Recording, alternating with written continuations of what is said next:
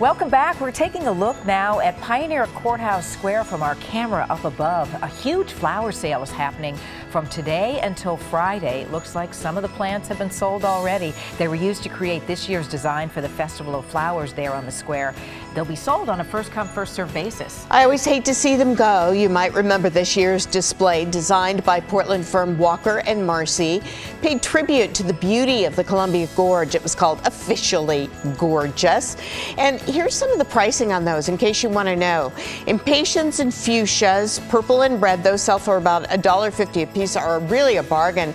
$15 for a dozen, and for the same price you can get marigolds in 4 different colors and lobelia in 5 colors. Wow, beautiful plants and grasses also for sale as part of this display. 20,000 plants in all. Wow. Now the grasses and plants go for $2 a piece. Things Such like a good deal. Carex, Oh my Evergold, gosh. Coleus Inferno. $2 a piece or 20 a dozen. And the centerpiece of the display, those Douglas fir seedlings, they're on sale for $5 each. I think there were 900 of those. Again, the sale scheduled to go through Friday. It started today, but could end sooner, Tracy, if all the plants are sold quickly. They'll be scooped up at those prices, that's for sure. Well, now we want to head out to the gorge to give you a